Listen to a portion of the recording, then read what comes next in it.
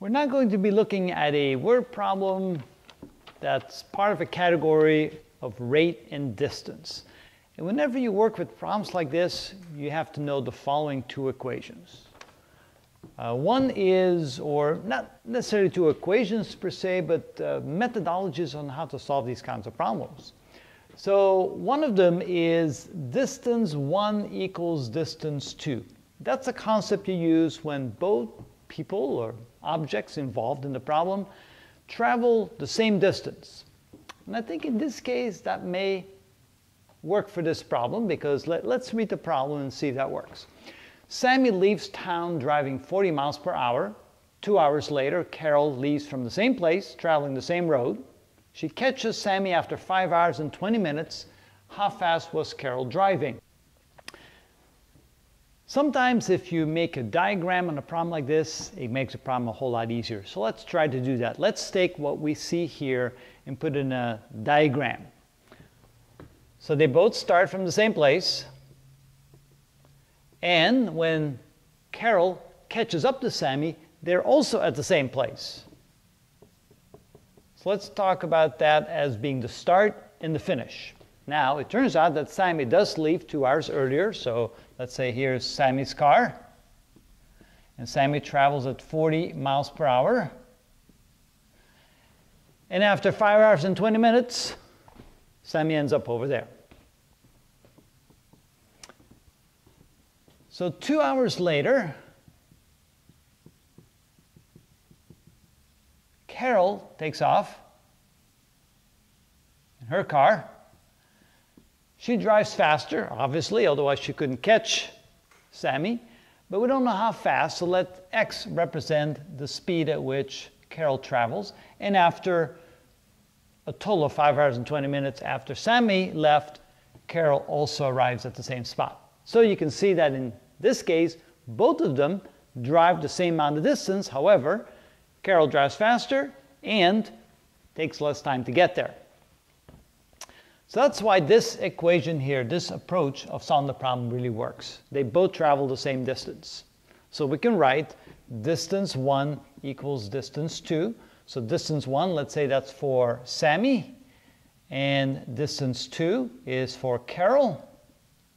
And since they travel the same distance, you can say distance 1 equals distance 2.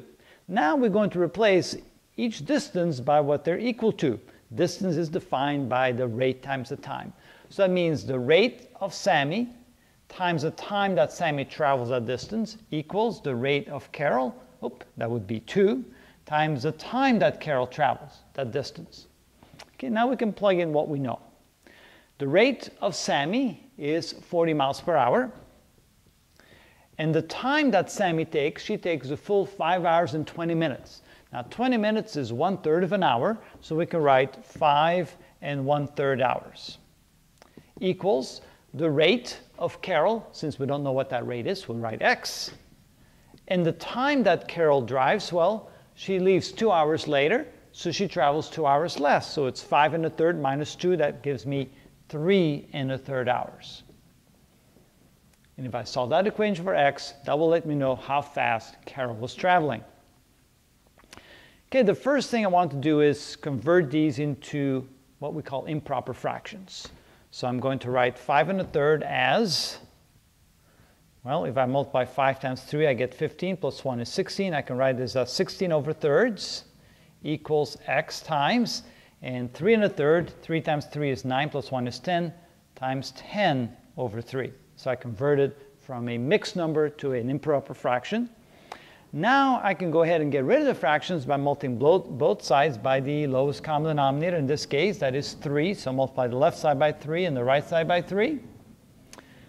So 3 times 16 thirds, that's the 3's cancel out, and end with 40 times 16 equals, and 3 times 10 thirds, the 3's cancel out here, I get x times 10. Of course, that's the same as 10x.